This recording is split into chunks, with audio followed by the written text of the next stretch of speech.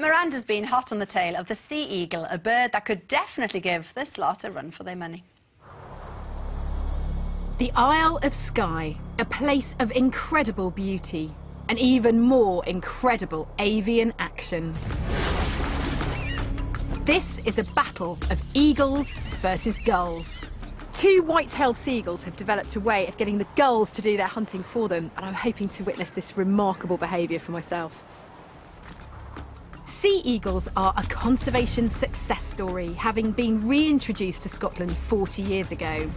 Victor and Orla are the resident pair around here, and a unique tidal flow in the area creates a plentiful food supply for gulls, gannets and seals. And whilst Victor can easily catch his own fish, he's not averse to bullying other birds for some fast food.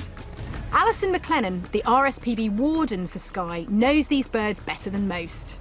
Well, they've been around since about the autumn of 2009, but they've had a number of successful breeding attempts now. They're having a very successful year so far. This year we've got one chick in the nest. And this is a period of intense feeding activity on behalf of the parents, isn't it? It is. We're very lucky with the unique situation we have here because everything sort of comes together so that there is a plentiful food supply for them. It's an ideal place to be a sea eagle. Perfect. With a hungry chick on the nest, Victor and Orla have to up their game. Fishing comes as second nature, but they have been known to adopt more unusual techniques. To get the best view, I need to get closer to the action on board the local passenger ferry. And I'm obviously not the only one keen to spot these impressive birds.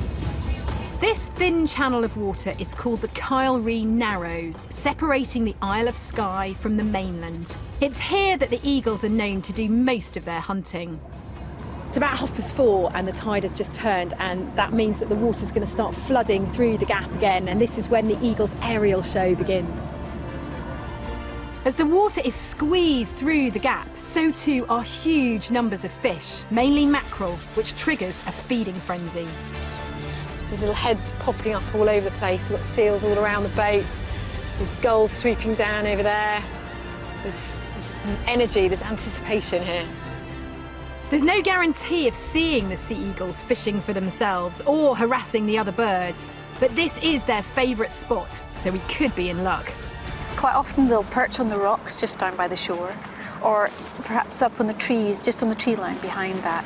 On the larch trees, just up there, OK? Just the front tree. He is enormous. And look, he's off. He's off and swooping down. He's got something. Has he got a fish? Oh, look, he's going... Yes, he's going for one himself. I thought he was going to chase the gulls, but he's actually going for a fish himself. No waiting for the gulls to do the work for him. Victor is more than capable of catching his own lunch today. Ironically, it's the eagle getting harassed by the gulls and crows rather than the other way round. But there's no chance of Victor giving up his fish. So he's disappeared off in that direction. Is that where the nest is over there? Yeah, he's heading home to the nest. Then that fish will go straight to the chicks. They always take fish to the chicks before they feed themselves. Sea eagles can return to feed their chicks 11 times in one day, so Victor has his work cut out for him. Sometimes bullying the gulls for their food, other times picking off mackerel for himself.